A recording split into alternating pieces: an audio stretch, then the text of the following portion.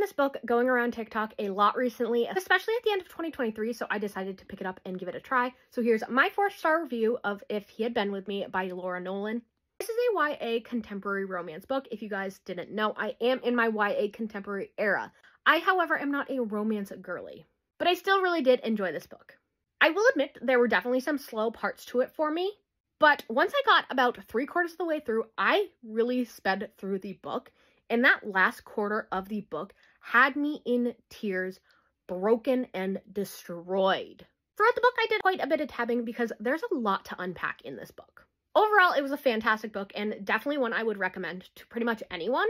And the general summary of this book is that it's about a boy named Finn and a girl named Autumn who have been best friends since the day they each came into this world.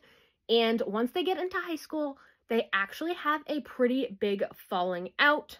They have both always had feelings for each other, and they both end up reconnecting, and then something big happens. And that's all I'm going to say because I don't want to give anything away. I'm really excited for February 6th when the second book comes out called If Only I Had Told Her, which is the book being told from Finn's perspective, whereas this one is told from Autumn's perspective.